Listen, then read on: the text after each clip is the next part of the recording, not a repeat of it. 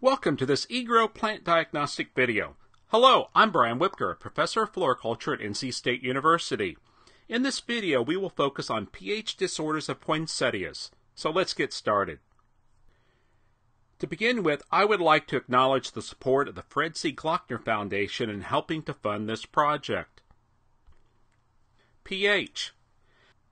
Poinsettias are classified in the general group of plants as far as optimal pH is concerned. They respond well to a pH range of 5.8 to 6.3. Low substrate pH conditions result in slow growth. High substrate pH conditions result in iron deficiency. We will be discussing recognizing pH-related symptoms and management steps to avoid problems in this video. As illustrated in this graphic, the optimal substrate pH for poinsettias is between 5.8 and 6.3. This maximizes the availability of both macro and micronutrients. This is especially important because poinsettias require a larger amount of molybdenum for optimal growth, and at low pH ranges, its availability decreases.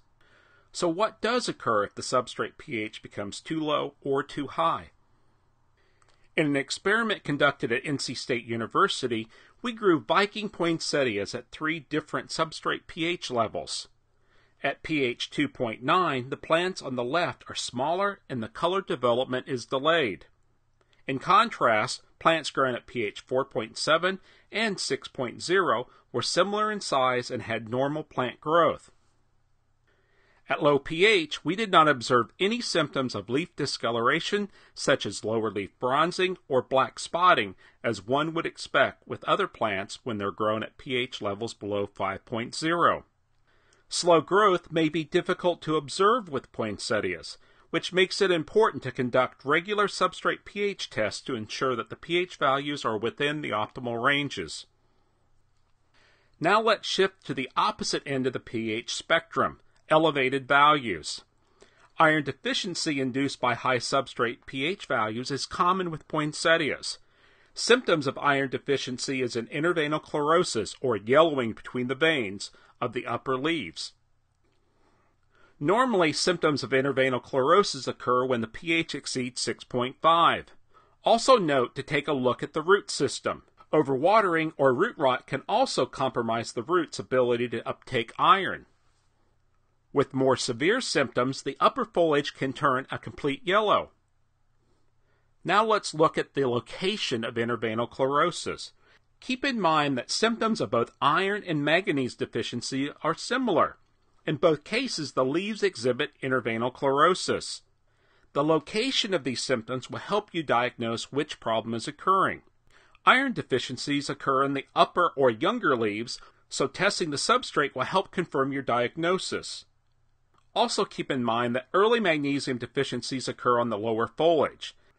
Late-season deficiencies which occur after the bracts have formed can be confused, though, with iron deficiency, because these deficiency symptoms can occur on the upper foliage.